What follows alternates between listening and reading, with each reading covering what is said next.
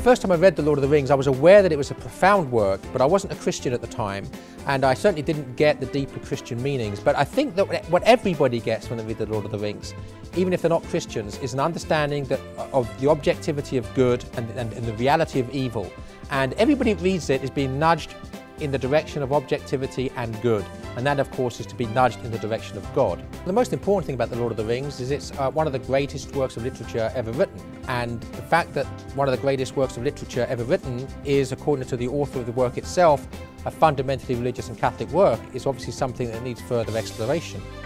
I think that reading The Lord of the Rings will lead anybody closer to Christ. What we do when we follow Frodo on his journey is to grow with Frodo towards Christ, about the acceptance of suffering, about the acceptance of the burdens that we have to take for the sins of others, and about embracing that cross.